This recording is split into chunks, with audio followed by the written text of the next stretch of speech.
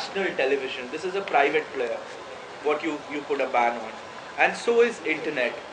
You can put a ban on something that the government has stake on. But if you have to put on a ban on internet, that creates a Pandora's box when your own ministers are watching porn within the confinement of parliament.